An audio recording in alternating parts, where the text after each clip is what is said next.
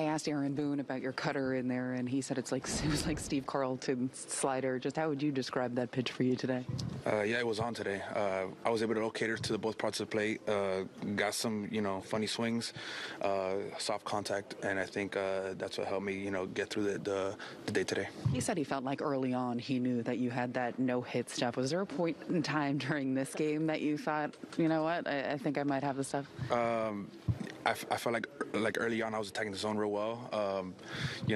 I feel like you never know how long you can go without giving up a hit.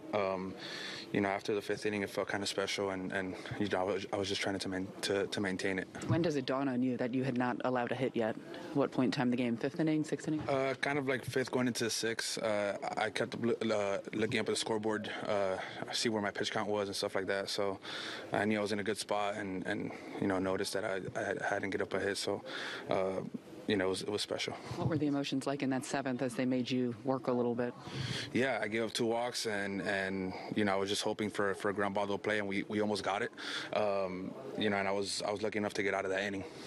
Nestor, your career high number of pitches, I think, was 103 going into today. How long could you have kept going if your pitch count kept going up and you were still working in there? Honestly, I felt pretty good going for back out for the eighth. I thought I threw like 7 pitches, 6 for strikes, I want to say. Body felt good. Obviously, when the emotions and the adrenaline is rushing, everything feels great. But now I feel like I got hit by a truck. How did you realize that they hadn't scored any runs?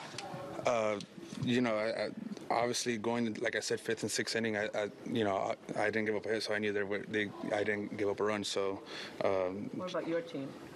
Ours. Yeah, ours. Okay. I think about that? No, at all. My goal is always to keep my team in the game, and as far and as long as I can do it. And honestly, I don't concentrate on their part because I know it's very hard. And if they're battling and we're battling, we'll come out with a positive outcome. Nestor, that ball falls in for the hit. What's going through your head as it falls in? I thought I made a good pitch. He fouled off a couple good pitches away, and I thought I was able to take my shot in. Being 1-2 count, I probably could have made a better pitch, but jam shot, you can't do anything about that. Did Aaron tell you that once you gave up a hit, that be it, or were you kind of like crossing your fingers you might stay in? I knew my pitch count was over 100. It was over at a time where I gave up the hit and I knew I was coming out. So. Nestor, what was it about the cutter that felt different today? When do you start to feel that? Is it in the bullpen, or you have to take that in the game? It was more like in the game feel for me. I thought in the bullpen I threw well, but you never know how good it's going to be until you actually face hitters. And once they started, having soft contact and getting swings and misses, I knew it was going to be special today. Looking back at all the years it took you to get to this point, do you think there are any 1 or 2 turning points that got you to where you are today? For the past 3, the 3 years, 18, 19, and 20, were pretty rough on me. And after 20, I discovered some stuff on my pitches, and I knew what I had to be and what I had to do to maintain that level. And last year, I broke out with it, and I'm going to run with it. What did you discover? Just a fastball and cutter. Those has been the 2 weapons for me, and I feel like the location has been big, and obviously the bump in the velo has helped me out too. You've gotten pretty close on a few no-hitters in the minors, right? Was it 7 1/3 both of those times too? Yeah. It was in Syracuse. I remember 19 before I got called up.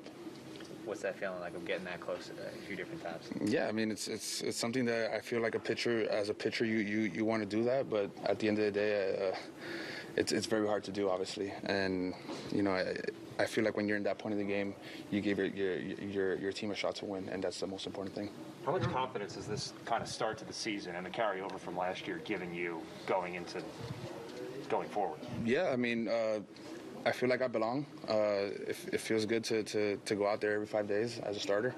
But coming into the year, I was going to accept any role, and I was just happy to be here, and I'm going to continue to do that. Talk about your journey and why he thinks you're such a great competitor, because it's been quite a tough road. Was there any point in which you were maybe wavering about continuing and going on, or did you feel like you were going to make it at some point? How do you feel now? I mean, do you pinch yourself and say, I mean, right now you're one of the better pitchers in the league, from where you came, that's quite a step.